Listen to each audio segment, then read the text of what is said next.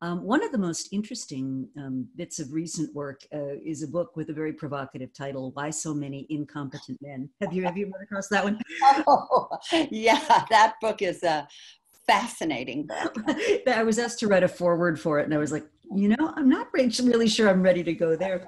But the author makes a fascinating point, which is that when it comes to leadership, that we tend to confuse confidence with competence, and that very often women are quite happy to be softly, quietly, unglamorously competent, and they don't go, yelling to the skies about it, and they don't promote themselves so much about it. And I was wondering, is there any prospect that could change, do you think? I think, one thing I noticed, and I'm fascinated by the role of crisis in how our definitions of leadership evolve. But in 2008, I was at a huge conference in Deauville, a big women's conference, and the consensus of the women was, these guys have been telling us that we had no idea what we were doing, and look what they've done. So it was, and I think that part of that irrational exuberance that preceded 2008 was really a consequence of overconfidence.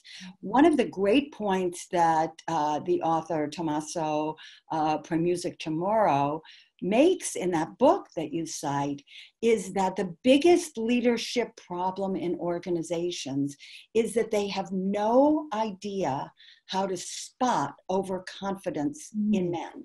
That they believe that extreme confidence means that he can get the job done. And no matter how many times we see overconfident, it's not confident men that are the problem, it's overconfident men that are the problem. But how many times we've seen them fail, organizations still get fooled. So I think it's very interesting because over the last few years, there's been a big push. What women need is more confidence. We have to build that up, confidence curve and things like that. There's been a lot of talk about that. But I think that what really is needed, above all, and the big lesson for women from this book, is that what we need to do is to be better at articulating and understanding the nature of our competence so that we can convey it clearly. It's not self-promotion, it's what your organization really needs to know.